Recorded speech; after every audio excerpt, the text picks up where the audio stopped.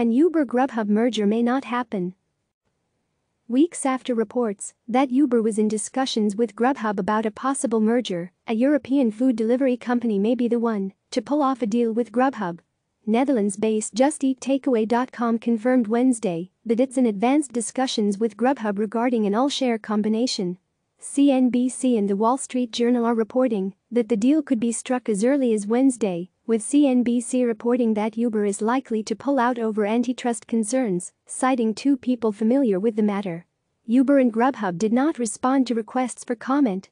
With skyrocketing demand for delivery during the coronavirus pandemic, Uber's meal service, Uber Eats, has been viewed as a bright spot for the company at a time when its core ride-hailing business has declined due to people increasingly staying home.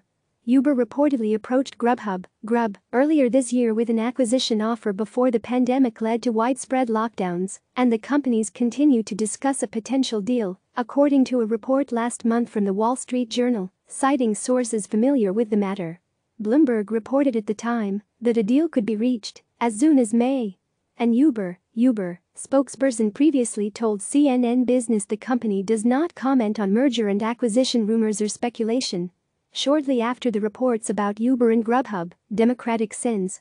Amy Klobuchar, Patrick Leahy, Richard Blumenthal and Cory Booker wrote a letter urging the Department of Justice and the FTC to monitor the negotiations and to initiate an investigation if the parties reach an agreement to merge. Just Eat Takeaway, which has operations in 23 countries, does not have a U.S. presence.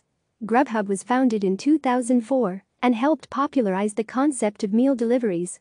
In recent years, however, the company has faced fierce competition in the market from the likes of Uber, DoorDash, and Postmates, each of which were well funded by venture capital.